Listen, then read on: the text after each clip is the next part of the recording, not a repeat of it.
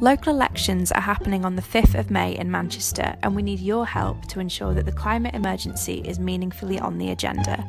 We want to find out if the candidates running back 3 simple commitments on climate action. 1.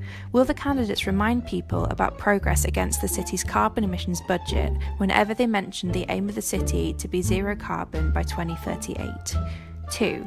Will the candidates lobby for all scrutiny committees to receive and properly consider at least 2 reports in 2022 about the connections between the climate emergency and the committee's remit? And 3. Will the candidates push for a standing item at executive so that the big cheeses will discuss actions taken in response to the climate emergency at every meeting? This is where we need your help. Please contact the candidates standing in your ward and ask them if they would support these commitments when elected, just a simple yes or no. You can find the contact details of your candidates often on Twitter or other forms of social media, or through leaflets that come through your letterbox. You can also find candidates' names through the City Council website or via our map on our website, where you can also find a template letter to send to your councillors. When you've got your yes or no answer, let us know via email or Twitter so that we can publicly update our accessible map with the information.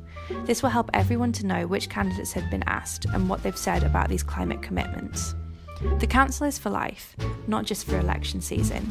If you'd like to understand the council better, we've just released an updated comprehensive guide to detangling the institutional web of the council, which you can also find at climateemergencymanchester.net. Thank you for helping us with this campaign, and we look forward to hearing from you.